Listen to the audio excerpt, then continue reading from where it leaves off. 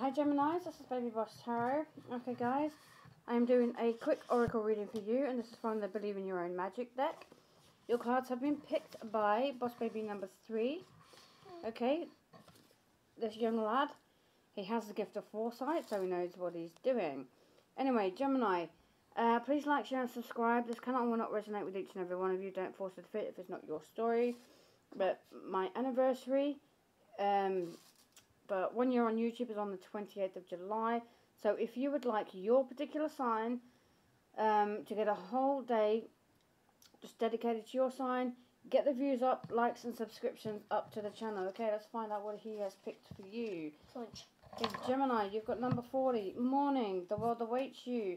Number 42, homeward, take yourself out on a date. And for the particular Gemini in my life, I keep telling him to go out on a bloody date. Get himself another woman. He is my ex, but I keep telling him he needs to get out and date and find himself a woman. Anyway, so, Geminis, number 40. Morning, the world awaits you. You've been alive, sure.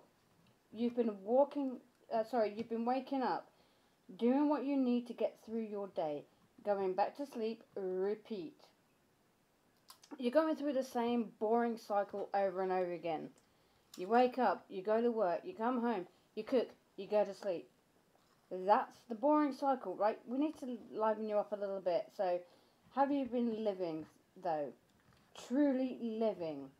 I think you need to hear this now more than ever. Your life is incredibly precious out there. The world awaits you. Now is the time to make good moments and learn to treasure them as they come. You got homeward, so take yourself out on a date. Do this, Geminis, okay? You're in this boring cycle, repetitiveness.